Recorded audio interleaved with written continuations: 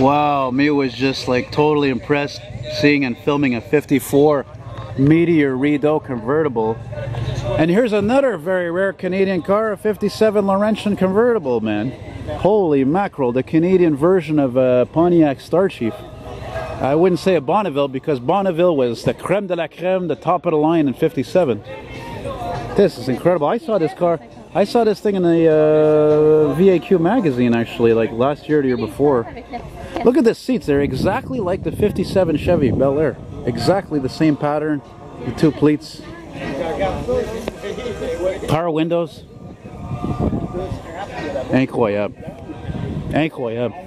I mean, how many of these actually still exist? You know? Maybe what? 10? 15? It's like I was telling a guy before, like, look, you know, here in the Rust Belt in Canada, cars rusted, but convertibles went downhill even faster because, well, for a couple of reasons, they weren't as solid. And secondly, you know, what do you think happened to a canvas roof? You know, a roof that's not metal or even plastic. It just, you know, holes developed, and you imagine how hard it would be to find just a script for that? Laurentian, you could find it, but I don't know, man. I mean, it's Canadian, it's rare. Look at that, completely correct restoration. That's probably the original color even. Damn bug.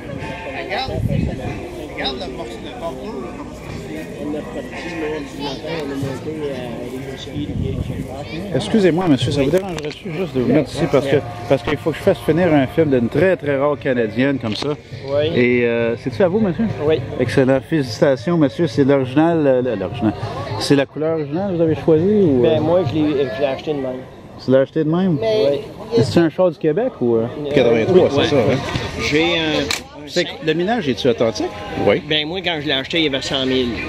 Pas 100 000 milles, 100 000. Là, il y a 2000 milles. Oui, après être restauré. C'est ça. Fait que peut-être 102 000. Je sais pas. Il y avait 100 000. Tu sais. Mais c'est ça qui est drôle, c'est de voir ça. Puis tu sais, la version qui est plus trouvable au States, c'est le Star Chief. Parce que le Bonneville, comme tu sais, c'était la première année, mais le Bonneville, c'était vraiment top of the line. Ça, c'était comme acheter un Eldorado. Oui, oui, c'est ça. Yeah, you see, check this out, guys. This is what's interesting, is that you see, the Canadian Pontiacs, okay, had the Chevy chassis. Parce que je faisais une vidéo machine, c'est tout. Je vais vous donner une carte, by the way. Mon nom, c'est Elton, comme Elton John. Okay. Ça me fait plaisir de vous rencontrer, monsieur. Okay. Votre nom, c'est? Baudin Clébert. Salut, monsieur Baudin. So the thing I was trying to say is that the Pontiac 283s in the 50s was a Chevy engine, but they painted them green because that was the color of the Pontiac engines. So, my new friend here who owns this car, he says he got it out of Toronto.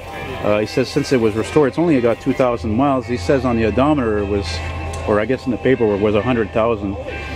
And you know, one of the things I've always loved about the 57 Pontiacs is what you call a waterfall grill, or the whole curve. Toute la curve dans la grille comme un jukebox. Ça, un bumper d'accordion. The owner says they called the bumper the accordion bumper. C'est comme un accordion.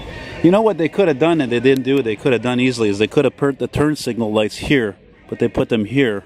And I think there's some 57 Pontiacs, you could have a rubber end like on the Chevys as well, you know. Mais je suis pas positif de ça, là, okay. Mais ça me fait plaisir de vous parler, monsieur, c'est vraiment... Écoute, moi, j'étais bouleversé quasiment de voir un 54 Météor Rideau. Oui. Encore extrêmement rare. Oui. Puis de voir une autre très rare canadienne des années 50, that's weird.